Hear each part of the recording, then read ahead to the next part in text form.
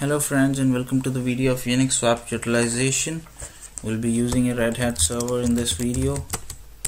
So this will be a Red Hat Enterprise Linux server release 6.0 Santiago. We'll be learning four things: how to check swap usage.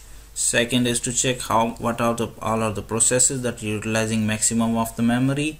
Third will be killing the process that will be using the maximum of memory if required. And fourth will be increasing swap space if there is no process that we can kill, and all the processes are mandatory for the system. Moving on to the first point, it's for how to check swap usage. We'll use free-m command. Free-m will tell us what is the amount that our system has right now, what is the amount that is being utilized. Right now it's not utilized at all, and it's all free. So as you can see, my swap is not utilized. So we'll see what all the top processes that are utilizing most of the memory. We'll use top command, and we can see that all the processes are here. We can sort all the processes by Shift-M. Now we'll see all the processes by memory in ascending order. So we can now define out the top 10 or top 5 or top 3 processes that are utilizing my memory.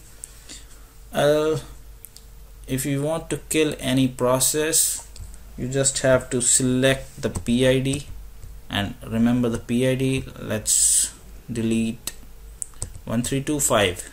So I'll press Q, get out of the tab.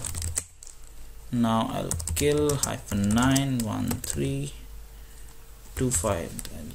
That's why I remember. Now the process has been killed. I'll go to top again. See, there's no process by that. So now we'll see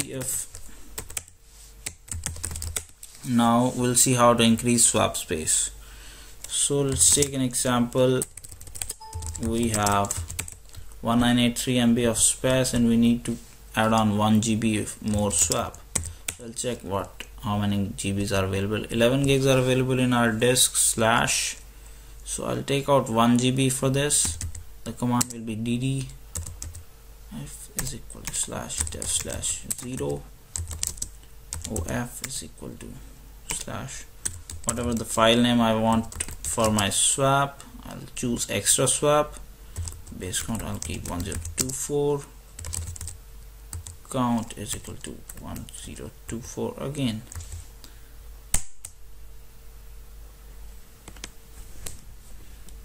Okay, so that got me 1 MB says, because I wrote it 1024 KB. I'll choose 1 MB now and take extra space,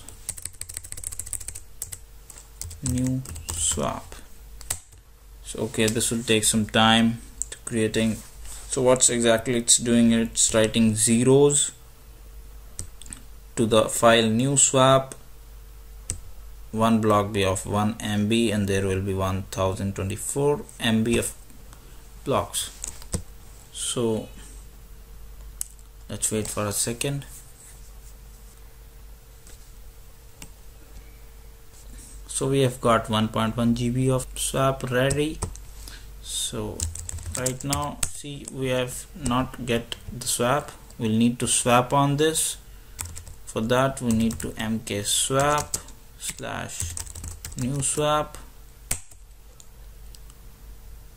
Okay, so it's done.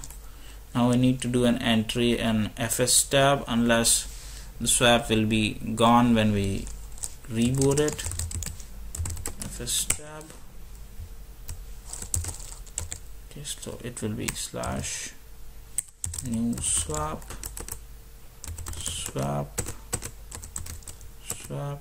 defaults 0, and we're done.